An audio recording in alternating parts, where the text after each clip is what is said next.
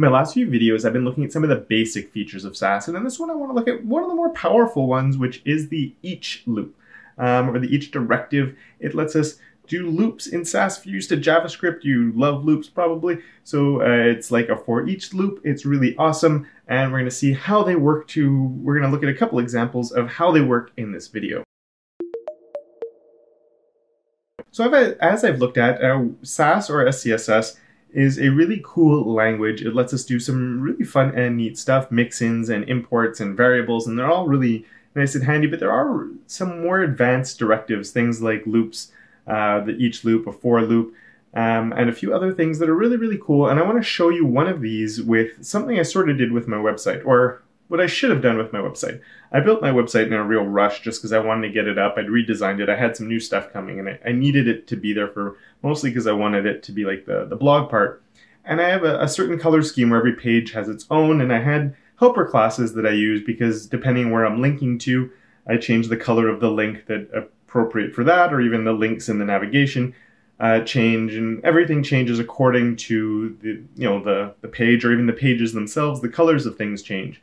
And sometimes I'm using a helper class to do that. And so I want to explore probably what I should have done, which was use a Sass each loop to actually pull it off, because it's really handy. A couple lines of code, and you can pump out a whole lot of stuff. So really, really neat. Let's go and look at how it works. Okay, so here we are in the code. If you want to see this code and play with it, there is a link in the description below that links to a code pen, so you can sort of go in and fiddle with it on your own. But let's type in here. You can see I have an HTML file that's set up with nothing fancy, but I put a few links, and each one of those has a class on it, so we can actually check those out. Let's just turn word wrap on for a second. So I have a class of articles, YouTube, community, and courses, which is exactly what I have on my own website. And so what I'm going to do is I'm actually going to copy a little list here. And I'm doing this all in one CSS file, but normally, this would be a little more well organized and stuff. So if you know my website, you'll notice these colors. You might recognize them. So these are the colors that I use. And you might be going, well, what's he doing here? So this is a little bit of Sass where we're creating a map. So I'm creating a color map here. And basically it's saying I have a whole bunch of, you can treat these a little bit like variables. So these variables live inside of a single variable pretty much called colors. So I have one sort of thing here that's holding all of these in one place, and I'm mapping the YouTube color to there, the articles. Anyway, you get the idea, I think. So what we're going to do with this is we're going to use the we're going to create an each loop using Sass or SCSS. And so to do that, we just have to start off by doing @each. And now we can do something. So if you're used to JavaScript and you've done loops before, you've probably be very familiar with something like this. So what I'm going to do is I'm going to say each name and color. So I'm naming two things because inside of my map here, I have two things. I have this, which is my color's name, and then this is the color itself. As for the words that I'm putting here, I'm literally just making them up. I could say like, this would be 1, 2, or if you had a list of like social icons, this would be like, say this instead was like YouTube, Twitter, Pinterest, Reddit, or something like that. This could be like social network, and then this could be color, or it could be link, or whatever you want it to be. The words here are literally ones that you're deciding on yourself. And what's really important here is then I put in and in colors. So it knows where to look for them. So what it's going to do is it's going to assume everything on this side of my colon is the name, and everything on this side is the color. So I'm saying go into this colors map and then go and find what the name is and what the color is. So for each name and color, we want it to, inside of colors, we want it to do something. So what do I want it to do? In this case, because I've gone, and it's sort of a simplistic idea, but I've given each one, class YouTube, community, I've given each one of these links a different class on it. So I'm just going to create like a whole bunch of helper classes based on these colors that I'd already defined somewhere else and that I'm using, throughout my site already anyway. So what I want it to do is I actually want to take this and use this as the class name, and then set the color property for that class name right here. Now to do something like that, I want it to output.youtube and then have the, this as the color that's output from it. And so what I want to do is, I can't just say name here. If I just do name like this, it's not actually going to work. Because whenever we use a Sass variable, it wants to output it as a value. if you're using Sass variables for anything, it always wants it to output as a value. So in this case, instead of putting name like that, what I actually need to do, I'm going to put a dot first because we want it to be a class. And I want it to be a class of YouTube. I have to do something called Interpolation, which means I start with the hashtag, and then I put these curly braces. And then in here, I can write in YouTube, not YouTube, I can write in name. So I'm taking name from here. And then after that, I can say the color should be color. So I'm going to save that, and we'll take a look at what it did. And actually, let's just split this down so we can see our compiled CSS right away.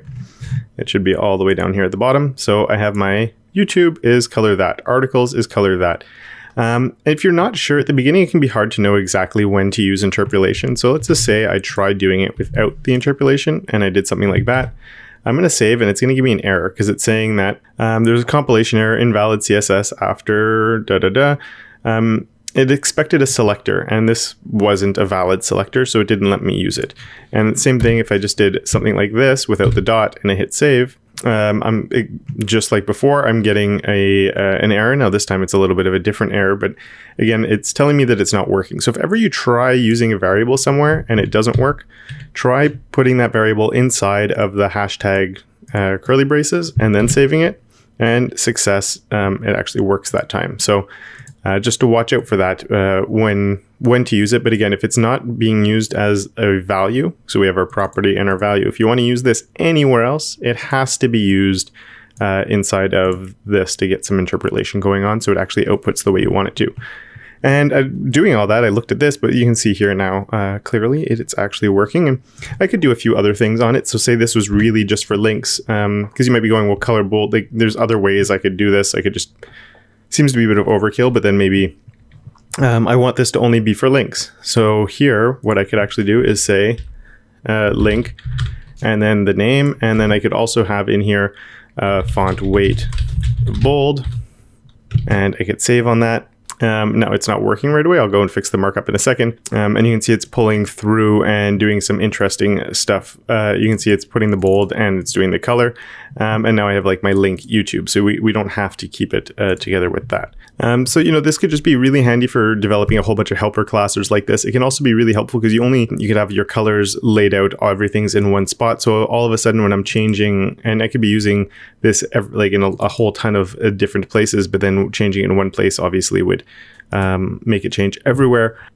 But I could even use this, say, to set up my font sizes and stuff like that. So I could reuse a very similar map. So say I had, and I'm going to fast forward while I do this.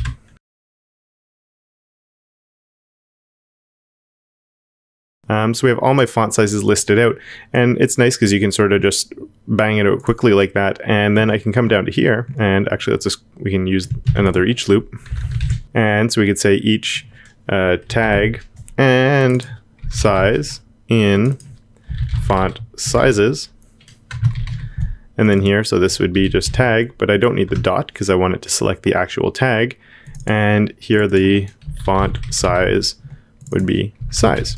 And if I hit save on that, it should compile. And if we come and look further down, we have that all plugged out. So it's not like this is saving me a boatload of time, but it's obviously easier just to list things out like this. You're not rewriting font size every time. You don't need the semicolons and all of that. And again, these are really simplistic examples of it. You can get much more complicated with using each loops and do a lot of really creative things. You can even have it, you know, you're using image names in your map and it's linking to your images that you've set up to have icons and all sorts of really cool stuff. So there it is. That's the each loop for Sass, or each directive, and really handy and useful. As I said, you can actually get into submaps and do some really neat stuff with it. I've actually linked to a few articles down below that go into some more detail and some deeper stuff you can do with it if this is something that is interesting to you or seems really cool. And of course, I have also linked to my course. I have a course on Sass now. So if this is something you really want to learn and leverage, the Sass Master Edition of the class goes into all the directives, goes really deep, and of course I try and show you real situations where you might actually use these types of things in the real world as much as possible. So if that sounds interesting to you, go and check the link out in the description below. And thank you so much for watching this. A big thank you to my patrons for helping support everything I do here at my channel. Thank you so much, guys. Especially Lauren, who's my supporter of awesome. Thank you very much. If you have any comments or questions, leave them down below or come join us at the community. There is a link to the community. It's free to join. whole bunch of stuff and fun conversations going on over there, so come and join us there. It's just a Discord channel where we are having a lot of fun, so I look forward to seeing you there and chatting with you over there. But until you do show up, or until the next video, the next time I see you, whenever it is, don't forget to make your code on the internet just a little bit more awesome.